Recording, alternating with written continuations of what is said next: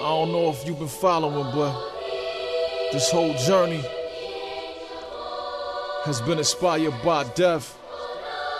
Before the unsigned hype, before my mixtape on any site, the day Biggie lost his life, I got paranoid.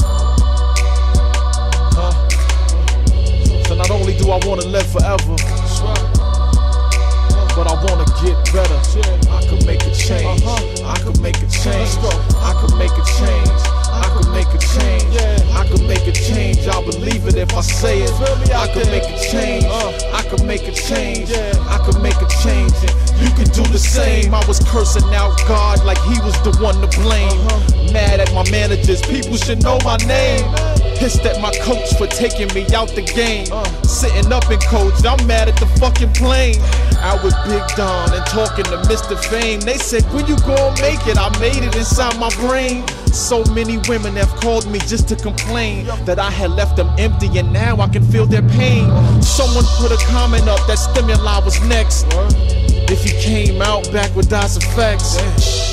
Before that would've got me stressed, but now I'm getting better as a man in the flesh. I was cursing out God, I was calling him the worst. Almost got a job, but instead I was moving work.